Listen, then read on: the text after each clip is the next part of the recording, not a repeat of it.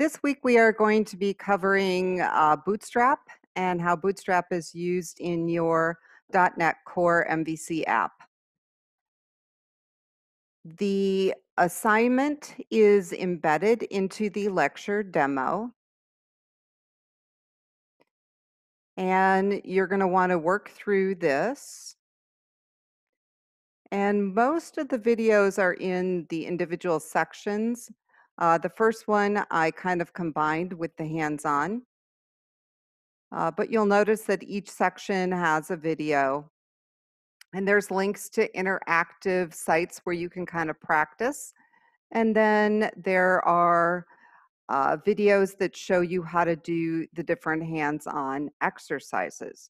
So you're going to kind of work through this. You'll be working with the future value application, and you're also going to be working with the detective agency, applying the different Bootstrap classes to each one.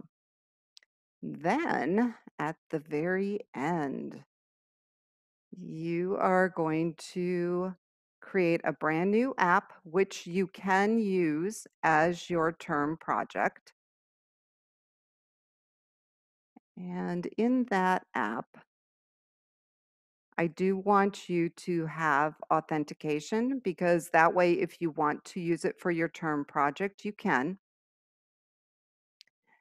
And I included a video that shows you how to add that piece. And after that, what you do is up to you.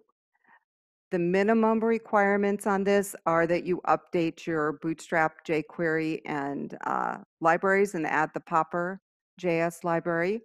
You do need to have a style sheet. You're going to have 3 views, an index, an about, and a contact. Now, you're also going to end up with a privacy view, but we're not going to modify that. You need to have at least 2 images. You need to include at least 1 Font Awesome or Google icon. I want you to apply the contextual text formatting and background formatting in a view, at least 1. And you're going to have to update your navigation bar. All of these things are covered in hands-on 1 through 7. So all you're doing is applying what you've learned.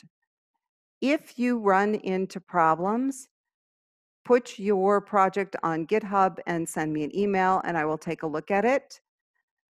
For hands-on 8, do not try to modify an existing app, because you will have problems. Things will not run right. You need to start with the brand new one. So that would be my helpful hint of the day. If you run into problems, have questions, please ask, and have a great week.